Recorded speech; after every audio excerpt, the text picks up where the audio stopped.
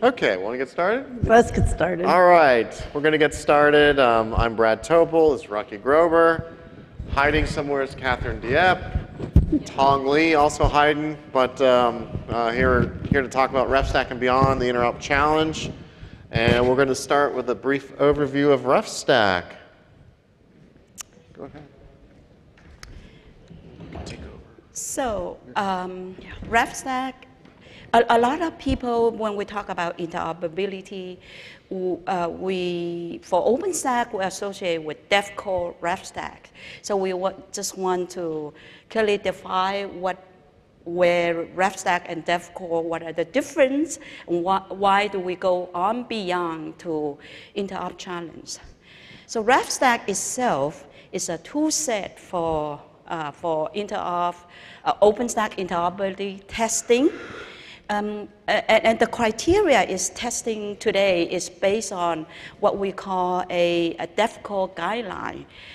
With that guideline, the test result was checked against that guideline and will give a status pass or fail. So pretty much the definition of interoperability today, testing by Refstack, is defined by DevCore. And the focus on Refstack is mostly on API tests at this moment. API is the foundation layer for whatever tool, Ansible, Shake, whatever Cloud Foundry tool that use on top of that. So it makes sure that whatever the foundation API as defined by DevCore is being enforced by whatever vendor cloud that you are using. All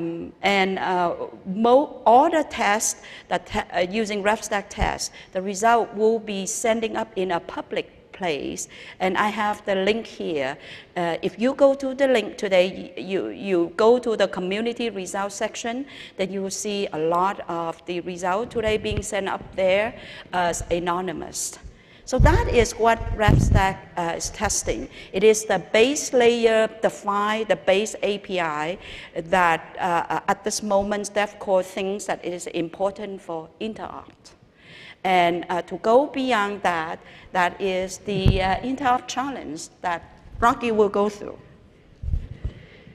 And the Interop challenge, IBM actually challenged the community of vendors to demonstrate that all these different vendor clouds could actually work with a single application, and everyone could load up this application and it would just work. And we saw the results on Tuesday. We saw 16 of the folks of the 18 that actually made it in time for Barcelona.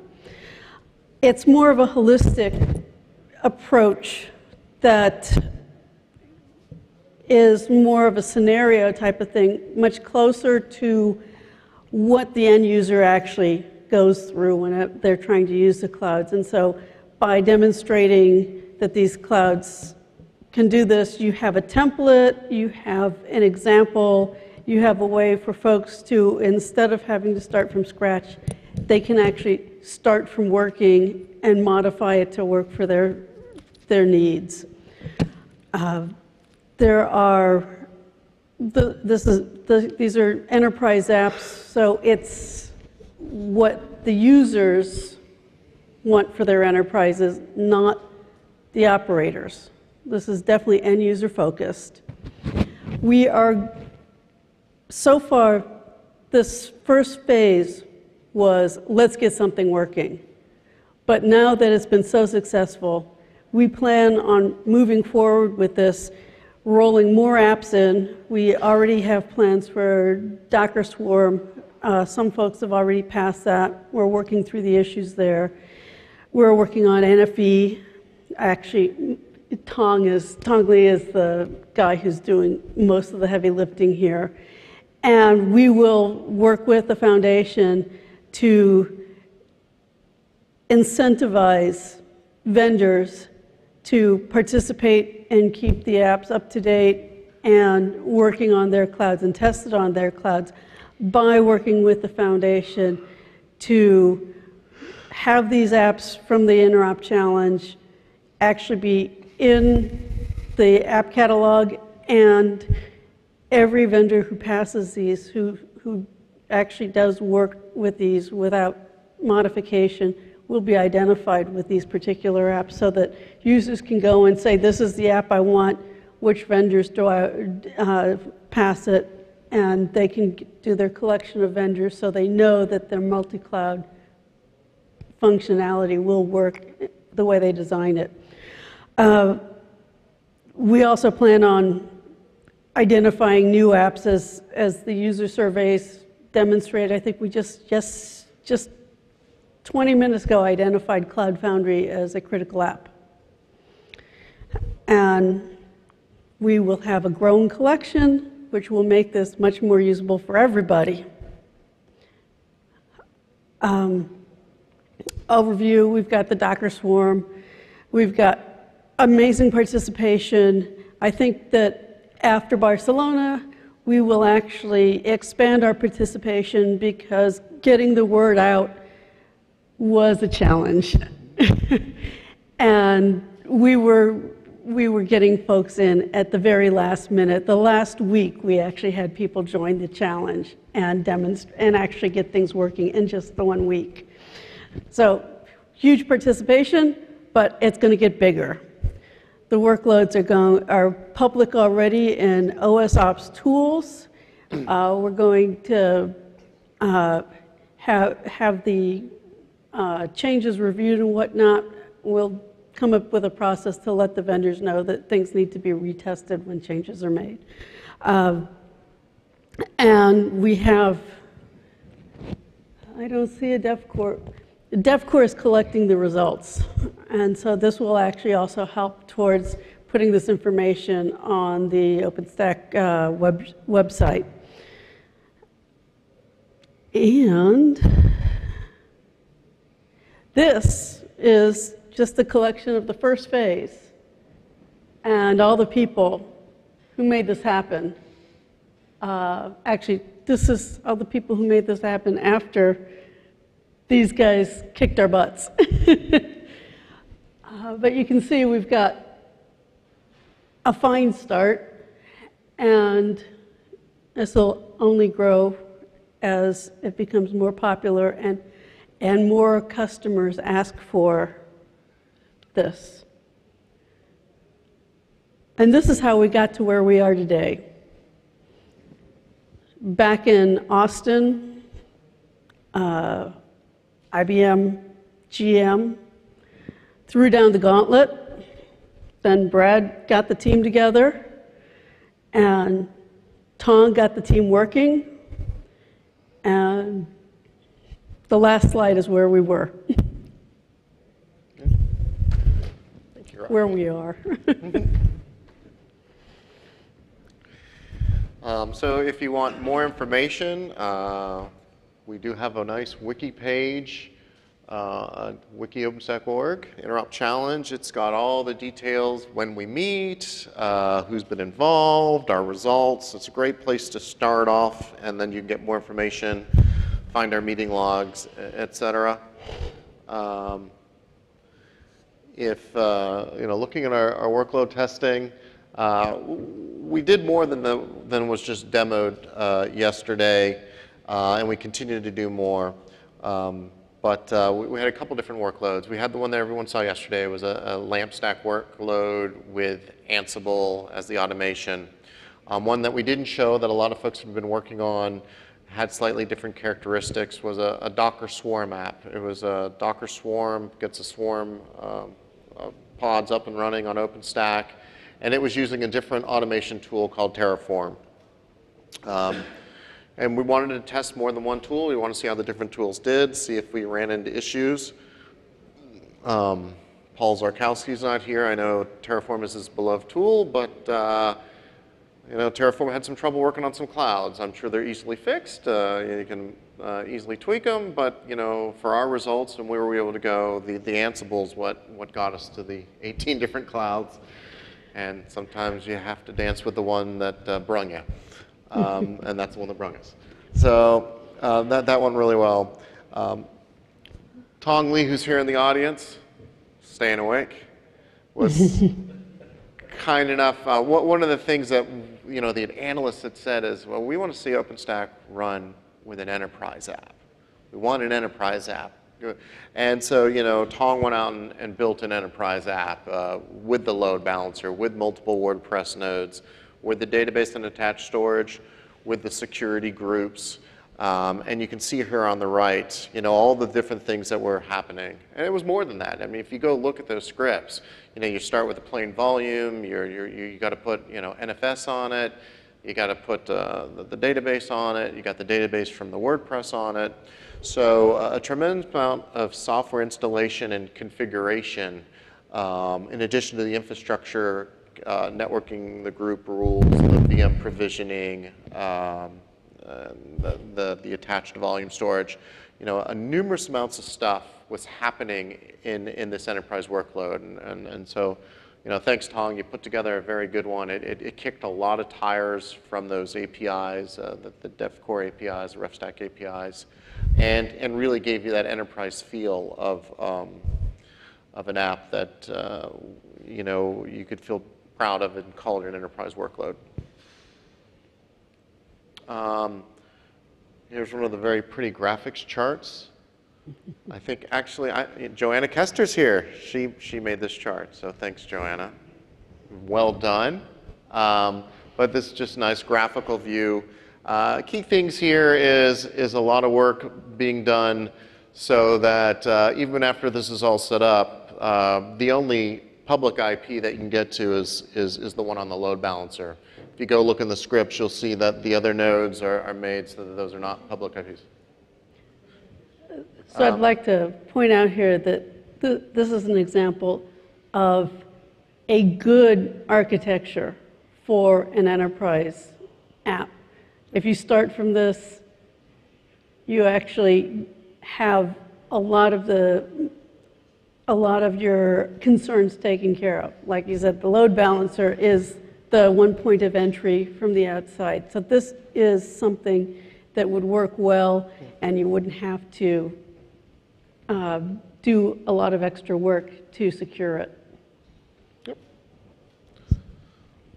And here's the same very nice picture that Joanna made, and just demonstrating that, and we saw this yesterday on stage, running on-prem, dedicated clouds, and public clouds, pushing the same workloads, same Ansible modules, little different config files, and being able to push those up. And if you want to go see our work, you can go see what this looks like in the repository.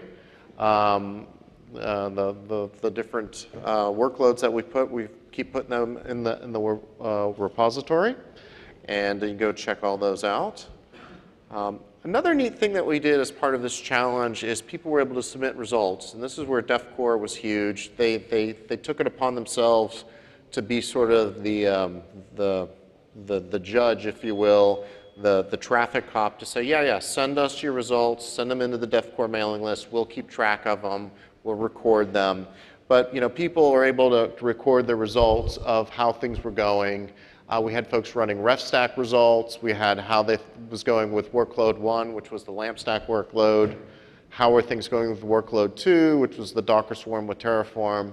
And your name and what version of we had actually had folks using different versions of OpenStack as well. That was a nice variation. So we covered a couple different versions. You're testing backward compatibility there as well.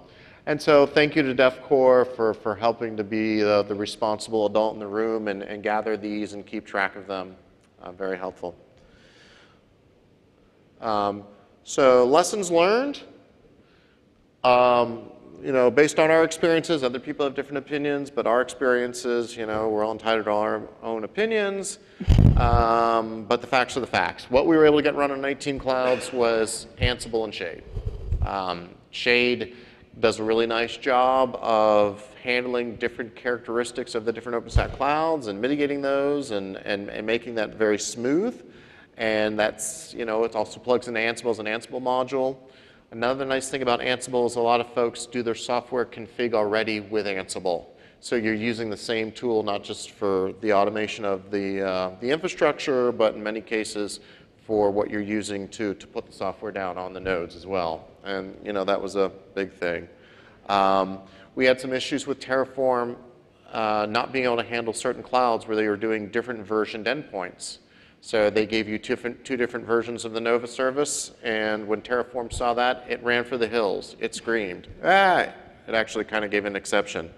So, there are some issues with Terraform, and as far as we could tell, they weren't being actively addressed, and, a little concern from ourselves that, perhaps that community wasn't actively addressing things as quickly as, say, the Ansible module community was addressing it. You can always go look in Stackalytics for the Ansible group and see the variety of the vendors who are the big deployers, the Walmarts, the Comcasts, are actively working on the Ansible scripts. So you kind of put all that together and, hey, these other tools may get there, but they're not there yet in our opinion.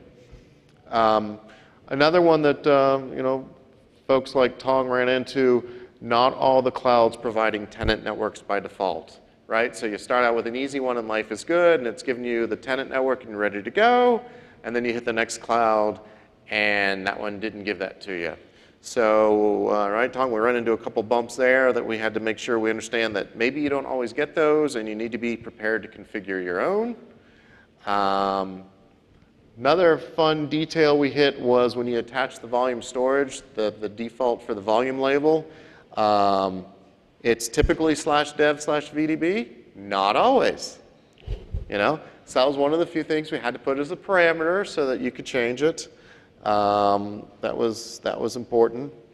The networking always gets really interesting. A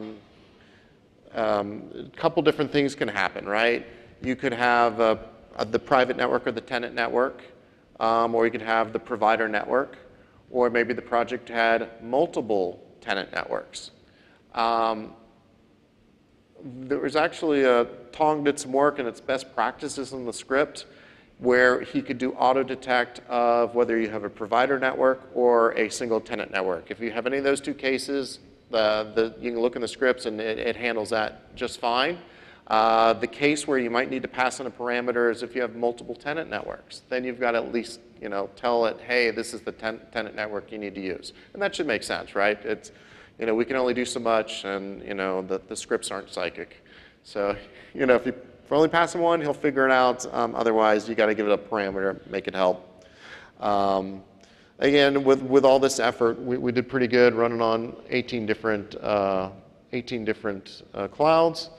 And like I said, you can go look at all the scripts and see the very few amount of parameters that they were used to handle the minor differences between the clouds. So at this point, I'm going to hand back over to Rocky and let her talk about our deliverables.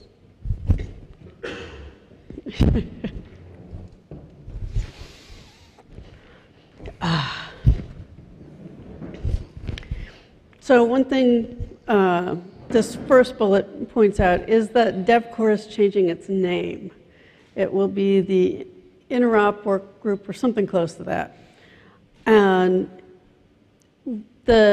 for the challenge, step 0 for any company that wants to participate and get certified in the challenge, they have to pass one of the DevCore guidelines that's currently active.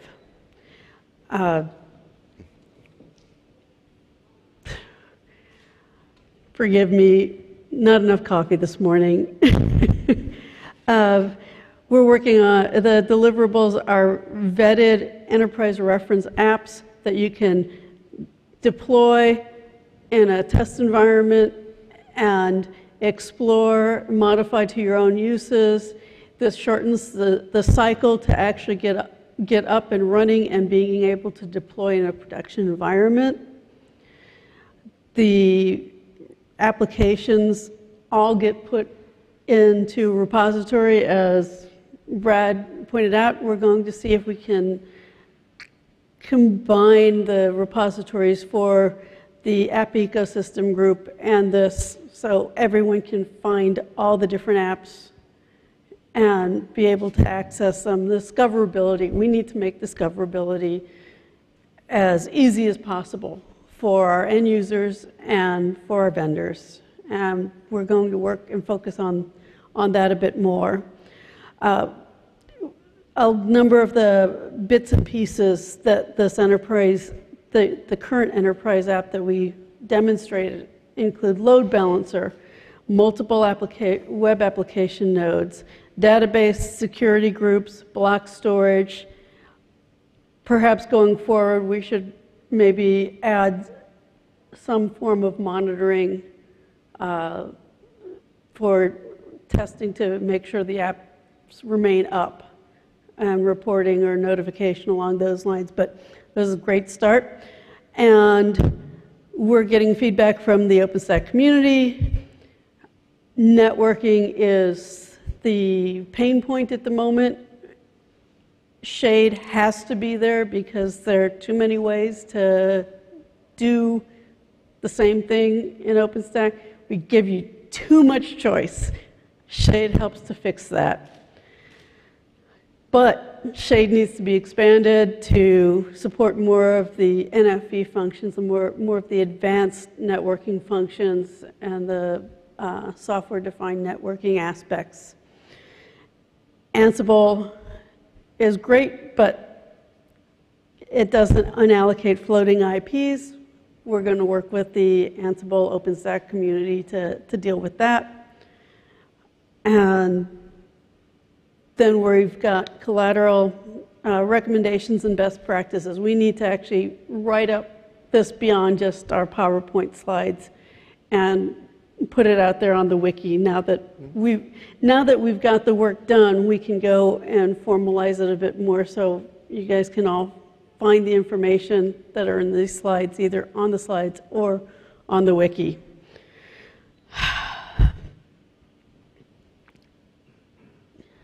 Come on. And the next steps are more apps.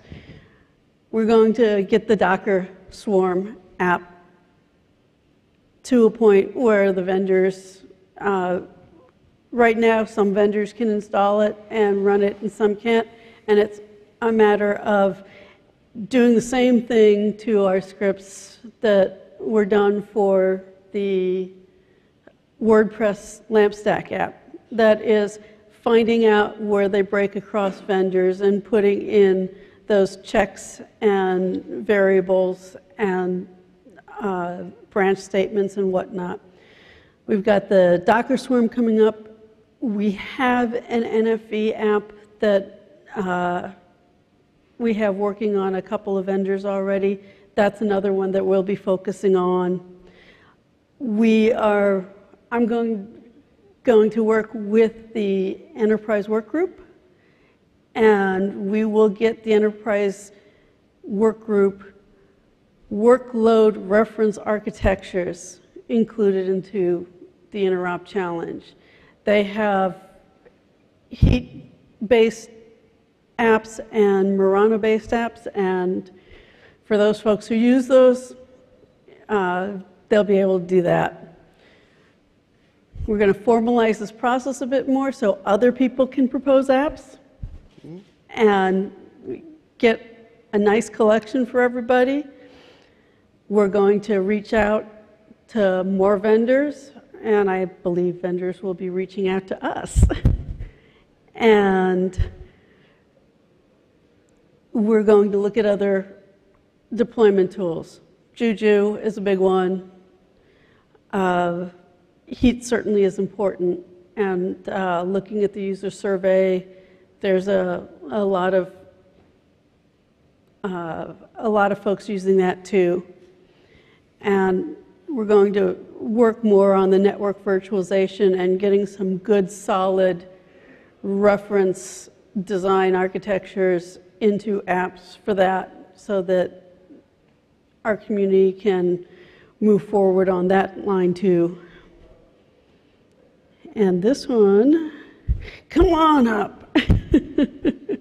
Yeah, if you participate in the Interop challenge, please stand up. Some of you are here. There we go. There's two. Thank you. Thank you. And we're hoping that we really want to allow time for questions. So anybody have any questions or suggestions? Like, we're here, this is where we're going to take suggestions and stuff for the next cycle. Yes, Tom?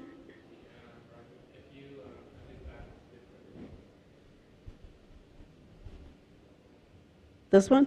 Yeah, I think we probably can add the Cloud Foundry also. Yes, Cloud Foundry. Yeah, if it's possible. That'd be interesting. Yeah, that'd be a nice one, actually. Yeah. Yes. That was a good suggestion from the previous session. And we actually got them to put the link in the Etherpad, so we'll be able to contact those people again. Good. Good. So hopefully we'll see a Cloud Foundry reference workload for Boston? Boston. Yep. See. Any questions, suggestions? Otherwise, come on, guys.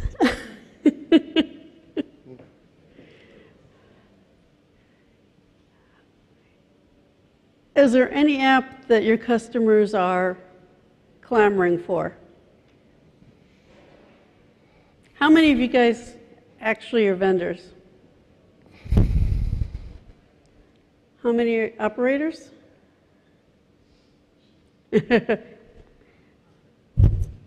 Okay. Are there apps or even suggestions of what other vendors that you guys are working with that aren't part of the Interop challenge yet that we should reach out to? Let me go back to that one.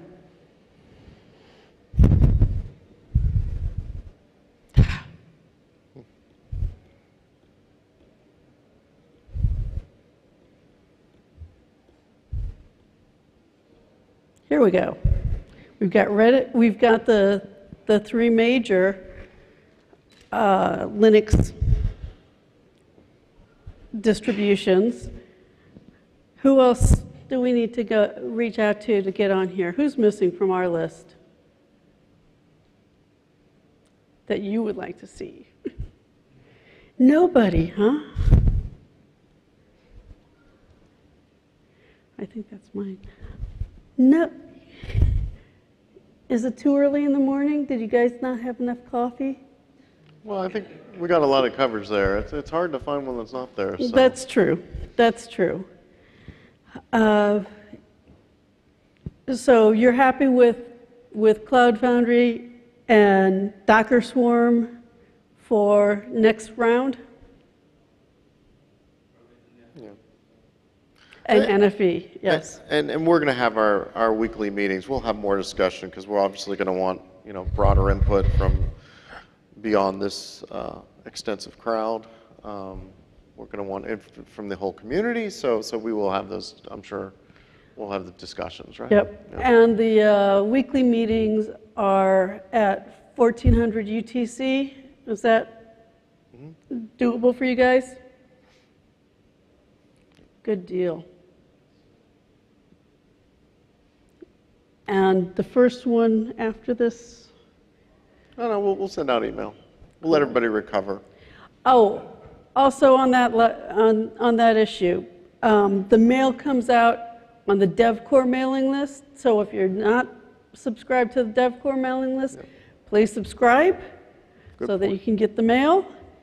And the name of that may change, but if you're subscribed, you'll get migrated to the new name mailing list. So join the DevCore mailing list. Join the DevCore mailing list. DevCore committee. DevCore committee mailing list. Yep. You go to mail info or list.openstack.org, maillist.openstack.org, or mailinfo.openstack.org, and they have a full list of all the committees, and look for DevCore, and it'll have DevCore plus stuff. and just click through on that and subscribe. I think we're pretty much out of time. Cool. Thank you.